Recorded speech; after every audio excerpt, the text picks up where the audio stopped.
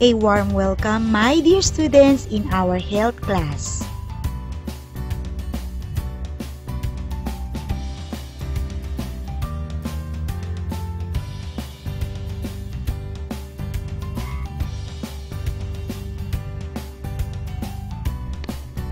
To formally start our discussion, first, let us identify the following. Content standard. Performance standard.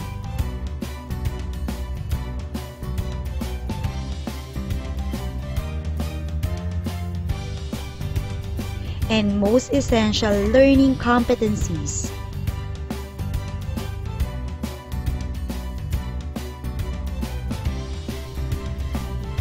The topic for second quarter Health 7 is all about nutrition.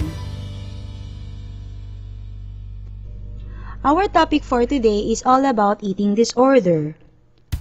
Some nutritional problems can still arise or worsen during adolescence. Having a healthy body weight is very desirable, but for some people, social pressure to get thin or be muscular may lead to negative body image and an unhealthy relation with food.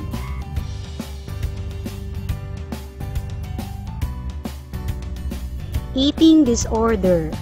It is an extreme, unsafe eating behavior that can cause serious illness or that can even result to death.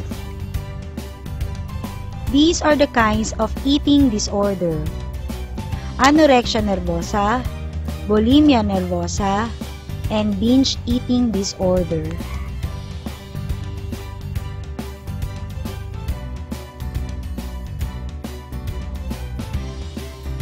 Anorexia nervosa, an eating disorder wherein individuals, usually female, starve themselves, leading them to a far below the healthy weight.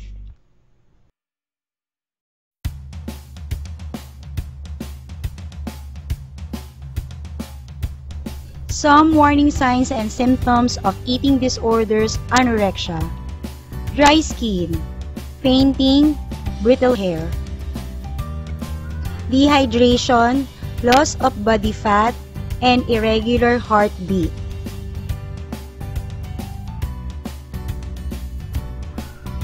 Prevention and control of eating disorders: anorexia.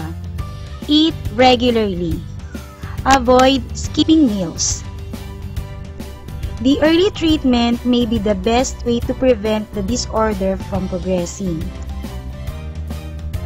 Another way to prevent and control of eating disorders: anorexia, knowing the early signs and build self-esteem. The next one is bulimia nervosa. This is frequent eating of very large amounts of food followed by purging, such as self-induced vomiting, to undo the effect of stuff eating.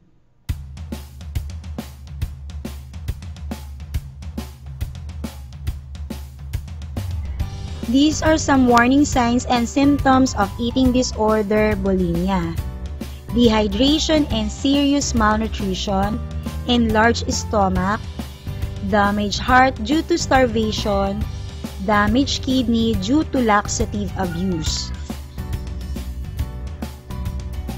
tooth enamel injury, sores in the mouth and throats are often red. For the prevention and control of eating disorder bulimia, drink 8 to 10 glasses of water a day. Avoid skipping meals. Eat high-fiber foods.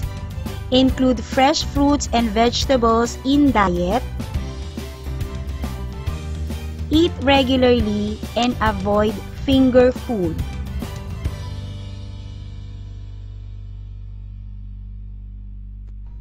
The last one is the binge eating disorder.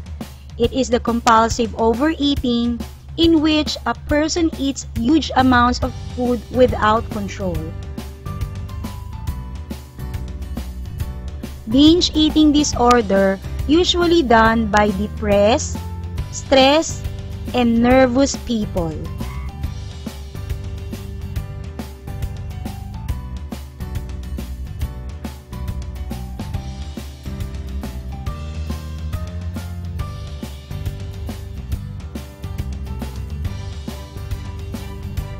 These are some warning signs and symptoms of binge eating disorder: lack of control, depression, grief, anxiety, shame, and disgust or self-hatred.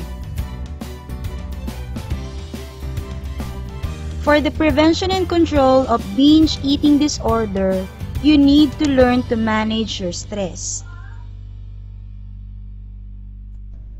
Eat 3 regular meals. Stop dieting.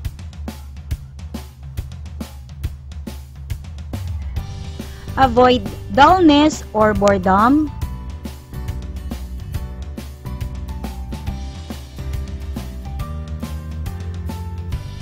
Do some exercise.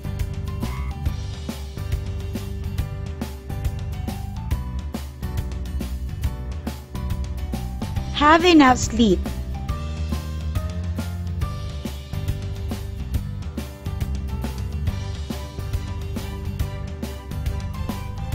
And get some help.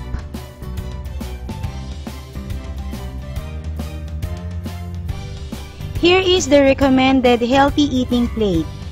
It should have vegetables, fruits, whole grains, healthy protein, water, healthy oils, and suggested to stay active.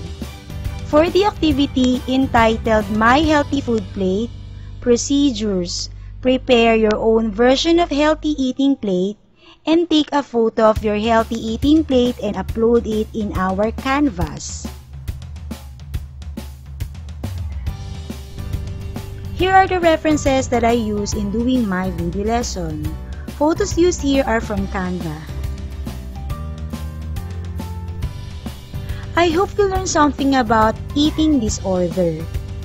This has been your teacher in health for today, Mrs. Cynthia Soledad S. Aspe, leaving a reminder that a meal that will ensure your body is full while still staying healthy. Because you need healthy body to have a healthy life. Have a nice day, grade 7!